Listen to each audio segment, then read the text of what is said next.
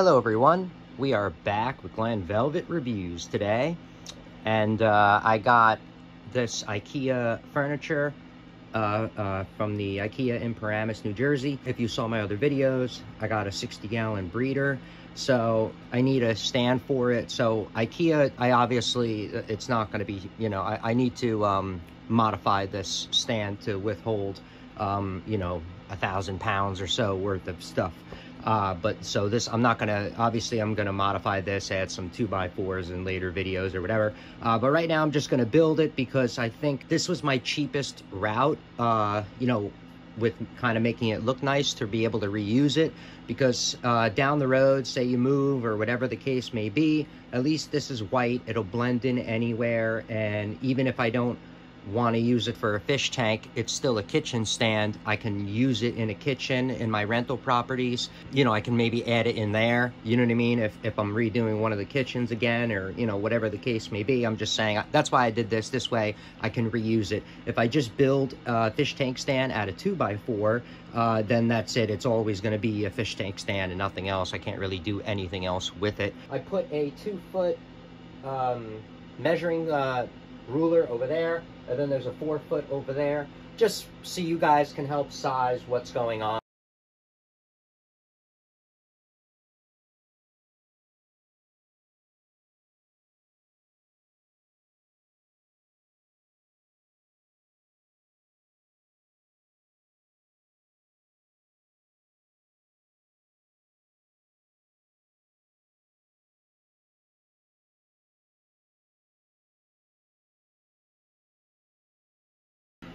All right, so I finally found the instructions. So here, here they are right here. You guys can give that a pause. It's a little dark, sorry, but this is the best I can do. So just in case you lose yours, you can come back here and see what's up in the video.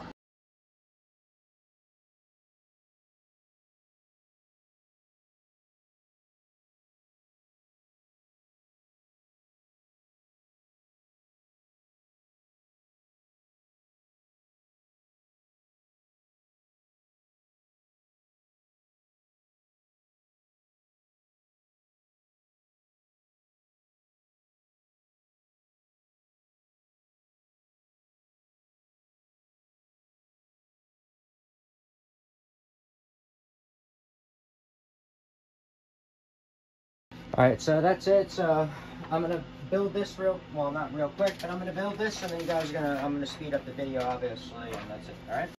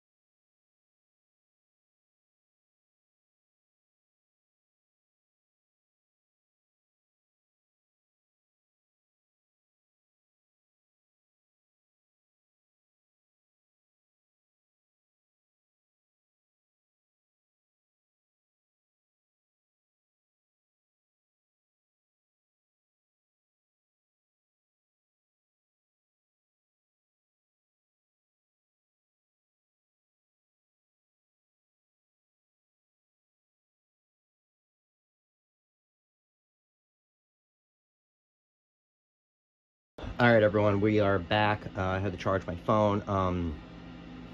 I put on the back already, and I didn't put that in the video. All you do is the white part faces the inside, so you'll see that. And you just make sure that the corners are all square, okay? So when you're nailing this in, push the corners into this backing and the bottom. So make sure it's square and nice and tight, and then drive the nails in there, okay? So it's very easy. I don't know, they give you a bunch of nails. I don't think there's really like a set thing where to put them, so I kind of just hammer them all over the place.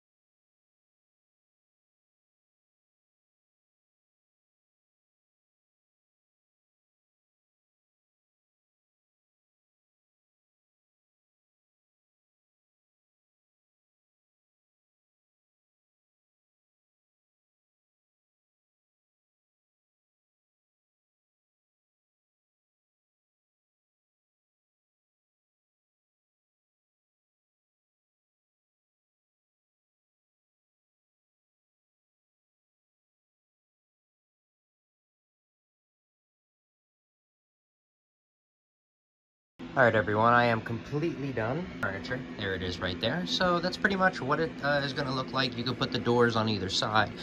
I put the door on this side because I'm gonna be pulling out stuff and going this way, not this way. So I don't want the door in the way, that's kind of stupid. So I put it this way, and then I know I probably should have put, it doesn't matter. I put my doors a certain way because I'm gonna use it, because this is going to be in the corner and there's a door here, so it's not going to make sense for me to have the door open, you know what I mean? So this is pretty much it. The countertop's okay, it feels pretty heavy. This is the drawer, pretty big drawer. Wow, that's a big drawer, which is cool. It's not ball bearing or smooth or anything like that. It's just a regular drawer that you would get at like Staples, like those cheap ones. So it's, you know, it's pretty loud when you're opening it. And let's see how loud it is. Well, pretty loud when you slam it too. So that's the inside. I'm not gonna put as you saw, I'm gonna put my saltwater mix there. So that's not gonna, you know, I'm not gonna put a shelf in there, but there's a shelf here, and they have an extra shelf that you can put in as well. So you can either hang it off either side. I hung mine off this side because I'm gonna have a door on that side. And this is kind of the back of it. So, I mean, so this is the back of kind of what you can expect it to look like as well. So you can run electric out of there, which will be great. You can run electric out of here, which will be great. So you have all this area to really, you know, do whatever you want over here. So that's pretty cool. Yeah, and that's it. So that's it for the building review that I got right here.